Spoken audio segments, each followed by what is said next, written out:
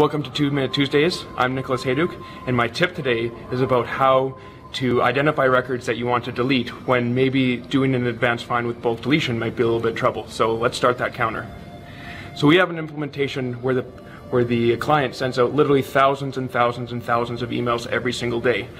These emails, while important to keep for a few days or a couple of weeks for archival purposes, we don't want to make their database giant. So what we want to do is we want to delete those after, say, a month. The problem is, and we want to use the bulk deletion, the scheduled job to do that. The problem is that there's no great advanced find that we could run on the emails, because there are a bunch of different types of emails, different subjects. It's just very difficult to identify which records we should delete. So what we decided to do was we added a checkbox onto the email that just said, hey, this is the type of email that we can delete after 30 days.